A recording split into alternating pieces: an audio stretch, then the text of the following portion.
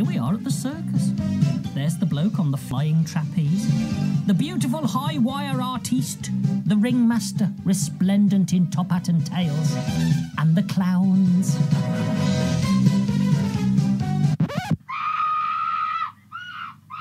See, it's the clowns. It's those clowns again. Clowns. Why are clowns so creepy? It's a question that's occurred to us this morning after all this newspaper coverage of the new killer clown craze. Have you heard about this? It's a prank that involves people dressing up as clowns, jumping out of bushes to deliberately scare you, and then they run off. You might think it's just a bit of harmless fun on the lead up to Halloween, but can you imagine face to face with a clown in the middle of the night? You'd be terrified, wouldn't you?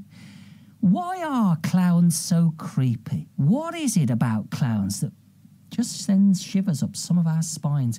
Well, Mark Powlett's my mate. He's a hypnotherapist. He's based in Redditch, and he helps people. He helps people like you to overcome their fears and phobias. He's on the line now. Mark, good morning, sir. Good morning to you. I tell you what sent a shiver down my spine, that sound effect of that woman screaming when I've got a phone right next to my ear. I know. Could have warned us. She does overdo it a bit on the screams, I don't mind telling you. What do you think of the craze, Mark? Have you heard about it? Yeah, I mean, the truth is, it's not unusual for you to be surprised and scared by somebody jumping out at you, particularly if they have a knife, is it really? I think as a prank, I'm not a massive fan. Being scared of clowns is one thing, but in truth, it's quite natural for you to be a little bit shocked and surprised if somebody jumps out at you, particularly if they're holding a knife. It's not really that funny, is it? No, because you're right, some of these clowns are holding knives and what is it again? The saws, the chainsaws, some of them. Yeah, that's not funny, is it? That's not funny of course, that's scary. I mean, let's face it, if you were walking along and someone just jumped out at you and started screaming at you, that would also make you jump, and that would be quite frightening in itself. That's a natural reaction to something making you jump. So that is kind of it's not surprising, is it really? It's more, but should you be scared of clowns, I suppose? That's the thing. That's the question. Well, let's try and answer that question. What is it about clowns that makes them so creepy, that makes us scared of them? I think it's Tim Curry, the actor.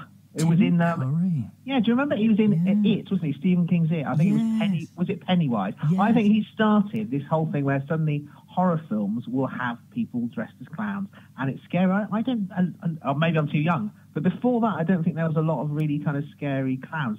Sometimes maybe it's scary to go to the circus when you're young because it's just a loud place. And we're only born with two fears, loud noises and falling. So maybe when you're young and you go to the circus and it's loud, that can be a bit overwhelming. But I think Tim Curry and all the horror films maybe kind of put this seed in some people's mind. Not everybody's.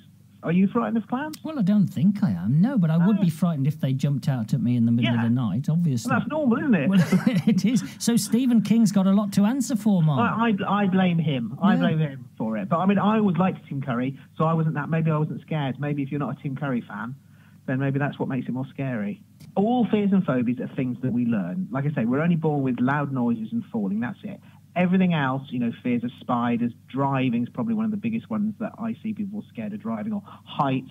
We learn it. Maybe something happens when we're younger, or maybe we have a parent or guardian who perhaps teaches us to be scared. In the case of spiders, maybe you had a mother who went, spiders, and then you thought, oh my goodness, that must be scary. Yeah. So you've learnt it. Now, if you've learnt it, that's good news, because it means you can unlearn it. So you never have to live with any fear. You never have to live with any phobia, whether it's clowns or whatever it is. It's natural, though, to be a little bit surprised when someone jumps at you with a knife. Yes.